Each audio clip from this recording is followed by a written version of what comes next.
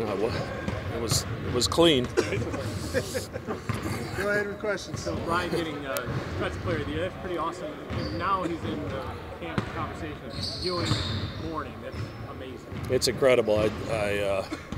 I sent the release to him and his mom this morning and said exactly that. It's absolutely incredible.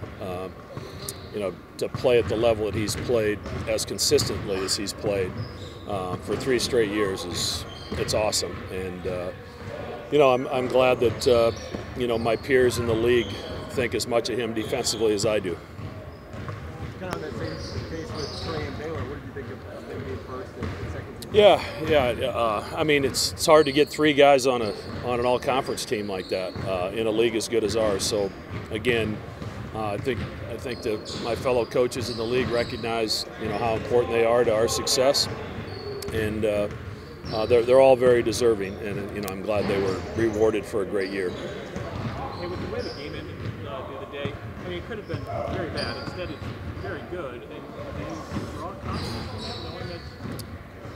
I mean, you learn from every game. We did some things incredibly well the first 10, 12 minutes of that game, and then we didn't do some things very well for the next 15 or 20 minutes of the game. But we stuck with it, and Trey made a huge play. We were probably due for one of those. We had the ball at the end of the Villanova game to start. Had a couple chances, had it at the end of the Butler game. We were due for one of those to go our way. So he made a big-time shot, and it's a shot that he's practiced 1,000 times.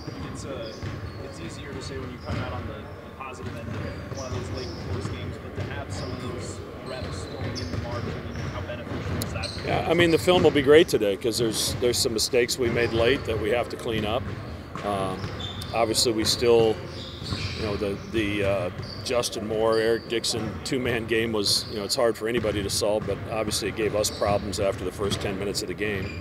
At least we won't have to see them again until maybe the championship game if we both make it there. But winning at a place like Villanova is very hard to do, and especially with what they had on the line. We knew they weren't going to quit, and they didn't. They made a heck of a run, and fortunately we made one more play. Zach, what would be your case to the coaches in the league if you had been able to talk to them before they submitted the ballots on Baylor for player? I'm probably of the belief that the player of the year probably needs to go to someone on the team that won the league.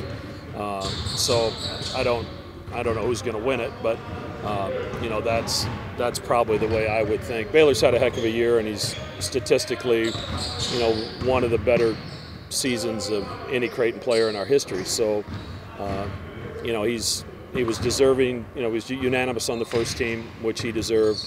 But I don't think Baylor cares much about the player of the year stuff, and which doesn't surprise me. Two possible opponents in New York. What stands out about it? Yeah, I mean, Georgetown's playing better. They took St. John's to the wire in the Garden last weekend, and they know each other really well. Obviously, Ed coached all those guys, a lot of those guys at Providence, and the 2 games they played were relatively competitive. But we had 2 really good games with Providence.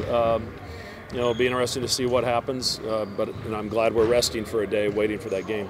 Coach, this is our first time chatting with you since the contract was announced. Does it mean to know that you're going to be here, and what was that process like, getting it across the finish line? No, I'm excited. I've said before, this is where I want to finish my career. I've said that many times over the course of the years, and anytime you're negotiating contracts, there's 2 sides to it, right? There's things that I want, there's things that the university wants, and fortunately we're able to come to an agreement that I think's very fair for both parties. What about the Garden? What makes it so special? And is playing the night session maybe even more special because of the crowd? Yeah, I mean, the crowd's great. I mean, the Wednesday night crowds are great. I mean, let alone quarterfinal Thursday and semifinal Friday. But it's just the place is massive, and it's like I've said before, it's got that junior high, the play that you have to be part of in junior high, even though you don't want to be part of a play, but you have to do it for the experience. Where the crowd is dark, it's dark in the crowd, and it's all lit up on stage, and you can't really see anybody. That's kind of what it's like playing in the Garden. You feel like you're you know, out on this massive island in this huge place. And the acoustics are incredible. You know, it's so loud in there, and it's a terrific experience for our guys. Thanks, man. Were you in the junior high club? I think I probably had to be. Otherwise, I wouldn't have brought it up.